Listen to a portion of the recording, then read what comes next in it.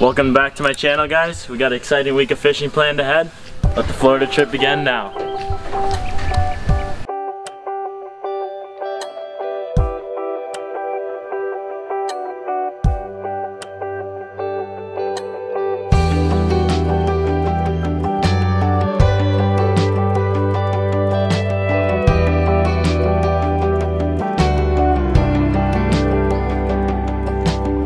Years old, couple cane poles sitting down by the creek.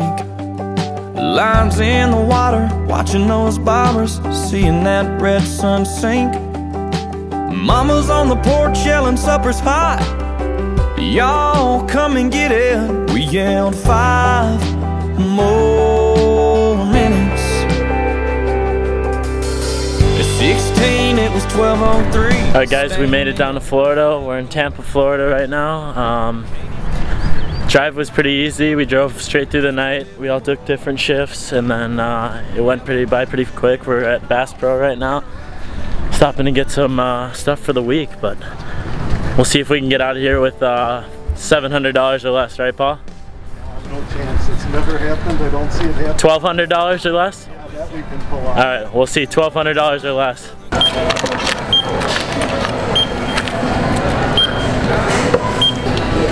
So close.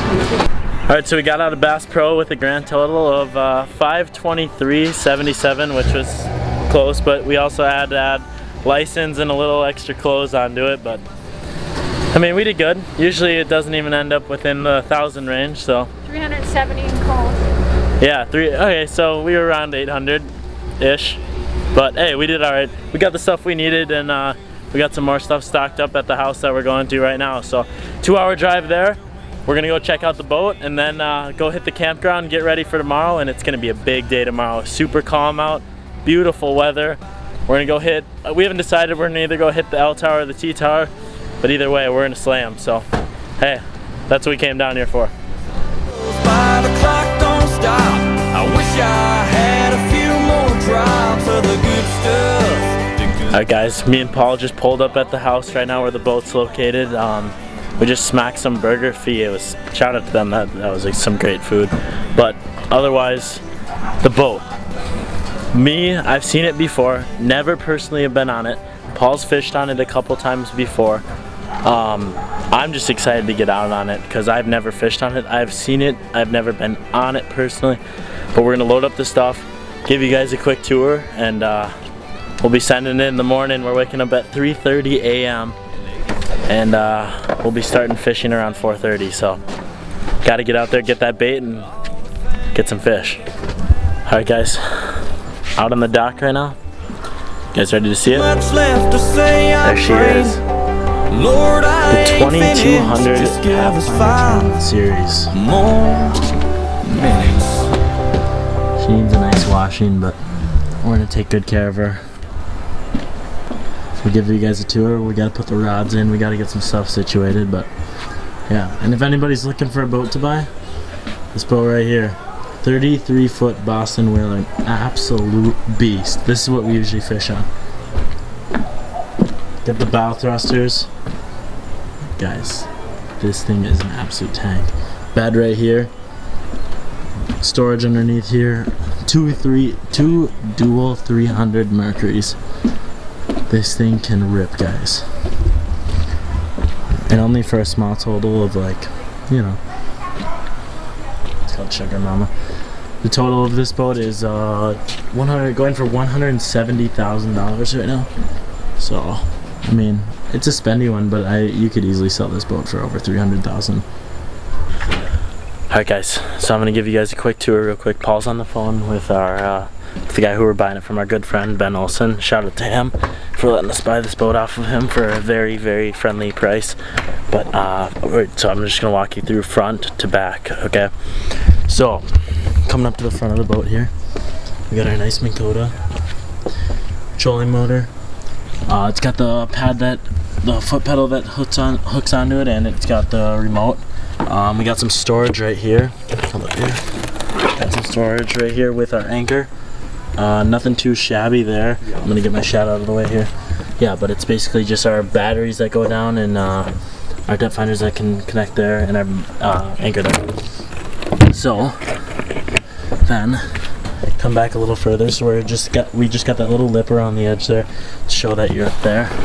Right here, that needs to be clean. Oh, that is not good. That smells awful. That hasn't been cleaned out in a while. Open that and close it out. All right, well that smells so bad. I'm gonna finish it. I'm gonna finish this. Oh my gosh, that smells so bad. Holy, I'm gonna barf. All right, well that's obviously our cooler area. Right here, some nice dry storage. Just nice simple dry storage. We'll load that up with baits. Go off to the left here. This is another dry storage, I believe. With oh, that's one of our coolers slash live wells.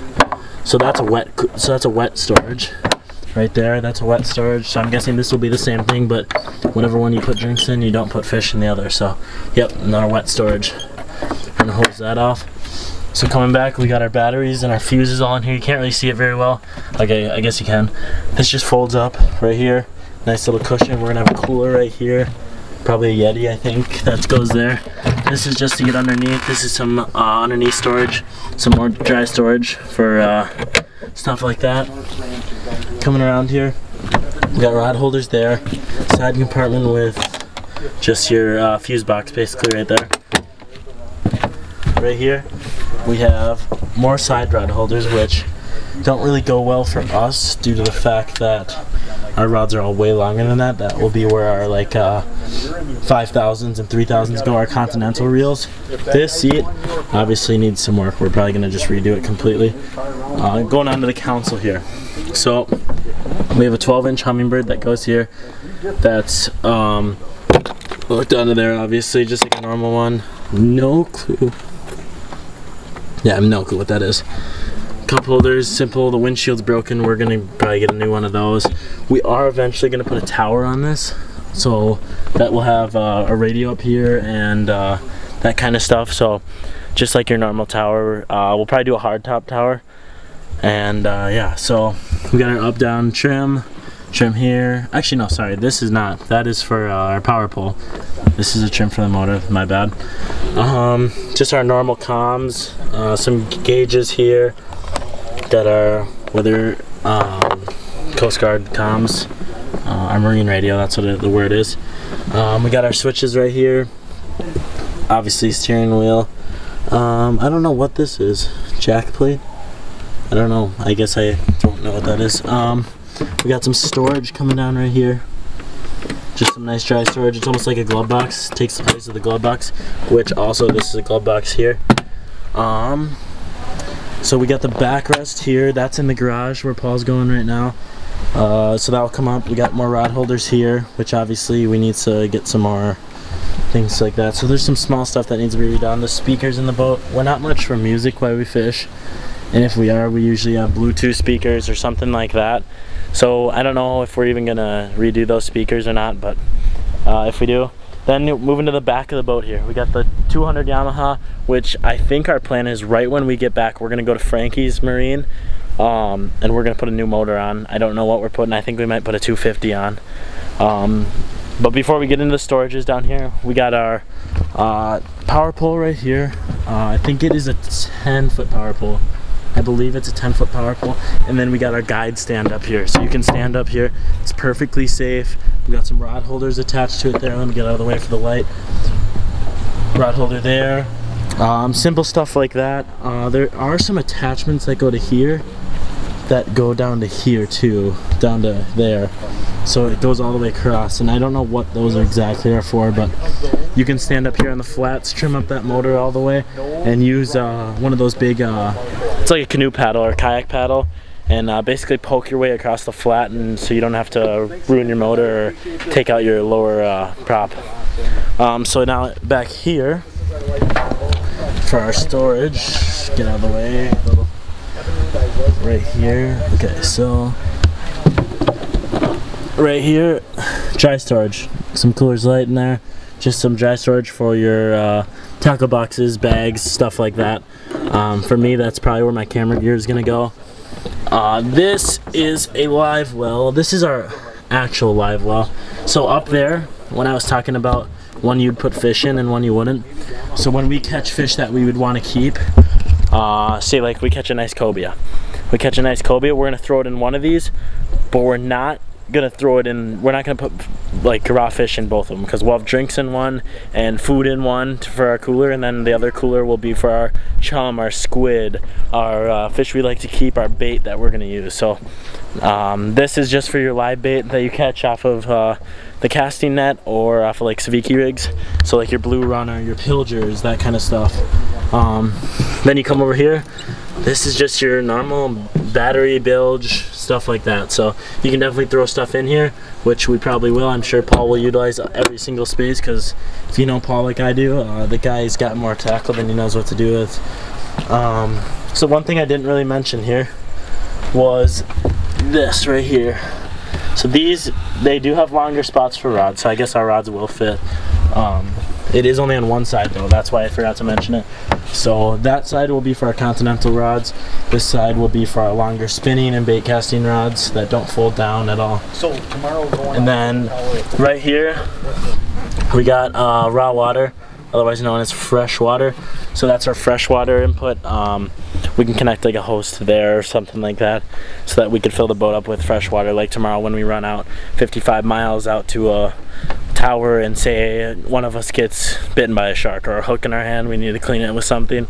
Well, we're not going to use the salt water, we could use that fresh water. So it is drinkable if you fill it with drinkable water. You can't just fill it with like, if you fill it with lake water, I guess that's technically still drinkable, but I mean, you gotta fill it with like hose water, city water, something like that. What else? I mean, I pretty much covered like everything. Yeah, I mean, if I remember anything tomorrow, definitely I'll say it on the boat, or throughout the week I'll definitely say it. Thanks guys for tuning in for part 1 of this Florida trip.